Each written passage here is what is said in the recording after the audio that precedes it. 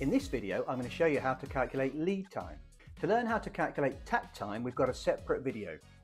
We've also got a longer video that explains the differences between cycle time, takt time and lead time. The links for both of those are in the comments below. So how to calculate lead time with a worked example. See here we have a stripped down value stream map, and a value stream map shows you womb to tomb from gates in to dispatch gates, what happens to a product as it goes through a factory. You see we've got suppliers on the left and the processes that are used to transform the parts in the factory. Process A, B, C, then painted, then assembly, then they're finished goods, then they're shipped to the customer. Lead time aims to measure that time and how long effectively it takes to get a part through your factory. If it had to go in the first gates, then fight its way through all the inventory waiting between processes, get processed and fight through the next pile of inventory, etc.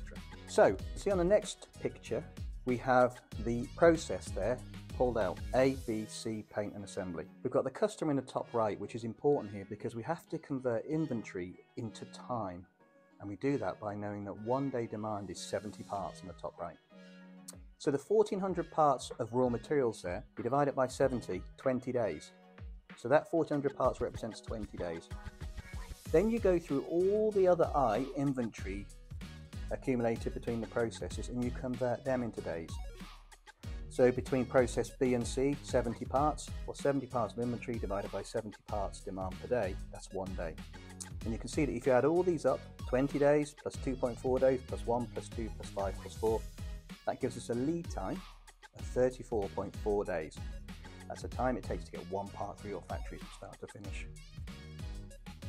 Now, for a bonus, you can see that I've also added up the cycle times in the boxes here under A, B, C, paint and assembly. And the actual transformation time, the value added time, is less than half an hour. So you need to be asking yourself questions. If we could notionally get one part through the entire manufacturing facility in less than half an hour, why is it taking us 34.4 days? And at the bottom there, you can see I've just put on the graphic the final image, 34.4 days represents that entire lead time.